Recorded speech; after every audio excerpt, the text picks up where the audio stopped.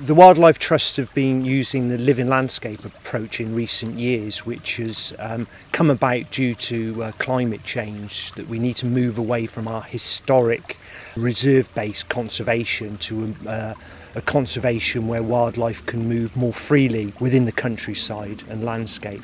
So we're trying to work on the land in between nature reserves, make the rivers a lot better place for wildlife to move freely within them, and also expand from the rivers to good habitat close by.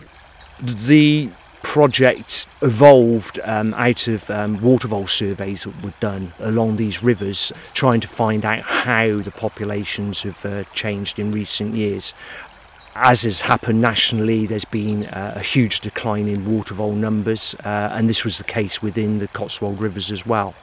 So we've done a lot of that work over the last few years through volunteer work parties that come out on a regular basis to help with doing coppicing bankside trees. A lot of Himalayan balsam control we've done as well. We've also been working closely with Natural England, getting farmers into high level stewardship schemes to help with habitat management along the watercourses. So looking at the sort of habitat quality that we've got and trying to improve it, there are a number of measures that we sort of concentrated on.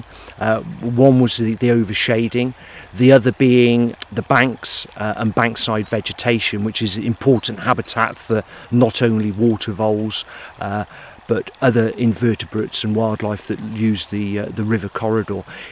To create a sort of dense marginal vegetation area allows animals, wildlife to move more freely and unhindered with some cover than if they're grazed banks basically. So to create this we have done quite a lot of riverside fencing in some areas to keep livestock away from the riverbank.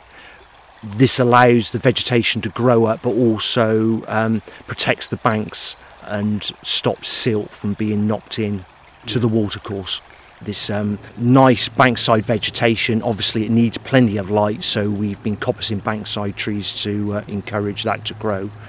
So siltation's been a problem within the watercourses as well, so we've been putting in woody deflectors to try and speed the water up in places, to clean the gravels out, to give this diverse variation in habitat within the watercourse. So this narrowing is quite a good way of speeding the water up in places. We have it slower in others. Where the wood goes in, there's some gouging out of the riverbed as well, so we're getting deeper pools and variation in flow. We have a standardised methodology really, so we're kick sampling the substrate of the riverbed. So we're just kicking up, I'm just disturbing the gravel and the silt just upstream of the net here, so anything that's under there will hopefully float down and get caught in the net. And I'm trying to get a good cross-section of the stream as well, so we're monitoring all of the different microhabitats within the river. I'll get right down here into the water crowfoot as well.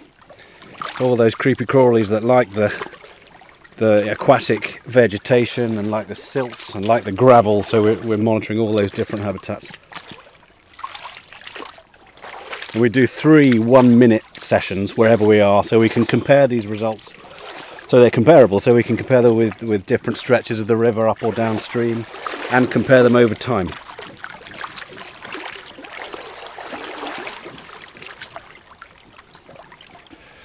We monitor the invertebrates in the river because it gives us an idea, an early warning if there are pollution incidents in the river.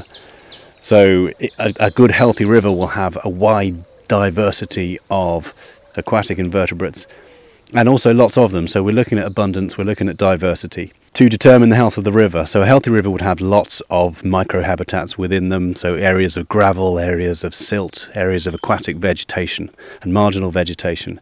And various target groups of invertebrates are adapted to live in these environments. So it's a good indication for us as to whether our management is benefiting the river and the invertebrates and the food chain. So if we have a look in here, you can immediately see it's writhing with life. So there are lots of shrimps and caddisflies, and at least 2 or possibly 3 different types of mayfly in there. It looks like there's a caseless caddis there as well. Excellent. We've restored watercress beds along the River Windrush further downstream from our Brassey Valley Nature Reserve, which is a nationally important mire site, important for its assemblage of wetland plants. Mink have been monitored by putting out mink rafts every sort of 2 kilometres on the River Windrush, so we got quite a lot out there. Luckily we found very few signs of mink, and we hope that that stays the way, basically. We've been working on the River Windrush for the past 5 years very successfully. We're going to carry on with a maintenance programme on the River Windrush, and are going to move our attentions now to the River Colne, the sort of next river down within the Cotswold River system.